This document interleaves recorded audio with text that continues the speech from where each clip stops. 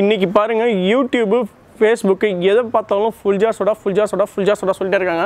அப்படி என்ன தான் இருக்குது அந்த ஃபுல்ஜார் சோடாவில்? இன்றைக்கி நம்ம சேனலில் அதையும் நம்ம செஞ்சு பார்ப்போம் வாங்க. இது நம்ம கேரளா ஸ்டைலில் ஸ்னிக் செஞ்சு பார்க்கலாம் வாங்க. வணக்கம். இன்றைக்கி ஃபுல்ஜார் சோடா எப்படி செய்கிறதுன்றதை பார்க்கலாம் வாங்க, வீடியோக்குள்ளே போகலாம். இதுக்கு க்ரீன் சில்லியை வந்து இந்த மாதிரி அரைச்சி வச்சுருக்கோம்,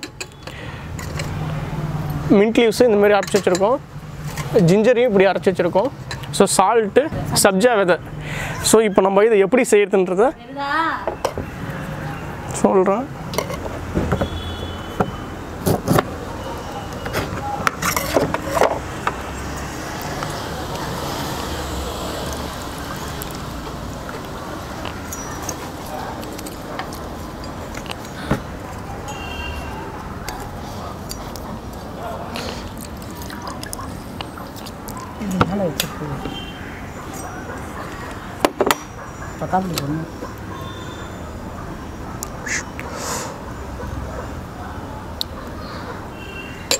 ப்ளஸ் போகிறவா அதுக்கு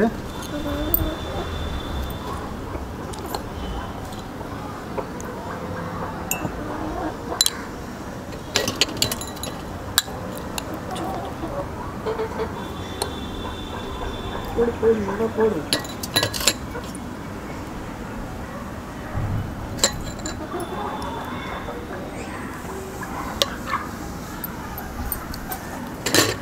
அள்ளி போடு.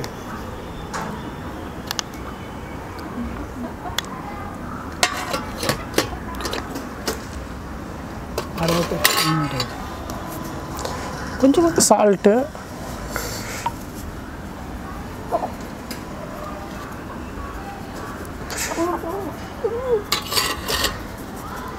சோடா,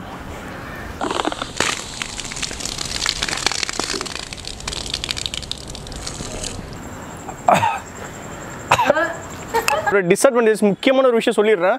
வயிற்றில் பிரச்சனை இருக்கிறவங்க, அல்சர் இருக்கிறவங்க, உள்ளே வந்து கான்ஸ்டிபேஷன் இருக்கிறவங்க, ஸோ இவங்க வயிற்றில் பிரச்சனை இருக்கிறவங்க தயவு செஞ்சு ஃபுல்ஜார் சோடா சாப்பிடாதீங்க.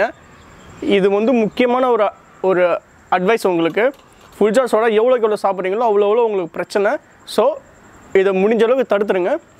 இது ஜஸ்ட் நான் உங்களுக்கு செஞ்சு காட்டினேன். வயிற்றில் பிரச்சனை இருக்கும், கண்டிப்பாக இதை சாப்பிடவே கூடாது.